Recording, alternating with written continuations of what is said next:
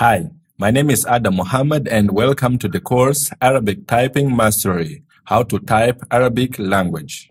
In this course, you will learn how to type Arabic language without an Arabic keyboard.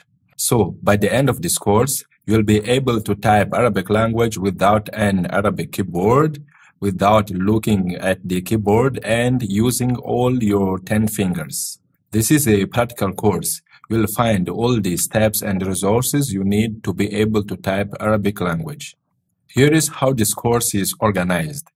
First, you learn how to set up your computer to be able to type Arabic language. You see, many people think that they need a keyboard with printed Arabic letters on it, but the truth is, you don't.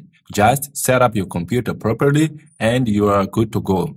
This is what you will learn in the first part of this course. In the second part of this course, you will learn step by step how to type all the Arabic letters without looking at the keyboard, like this. In the first lesson, you learn how to type 2 Arabic letters, and you do exercises to develop muscle memory.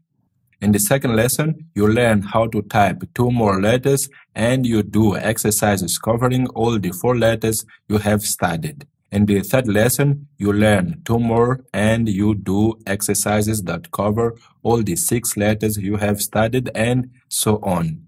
This is so until you learn all the Arabic letters.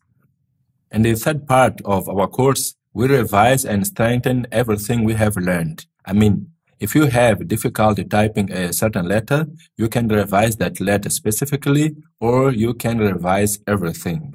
Finally, in the fourth part of our course, we learn how to type sentences and texts. Also, we learn how to type the vowels like fatha, kasra, dhamma, and sukun. So, this is what we have prepared for you in this course. Let's get started.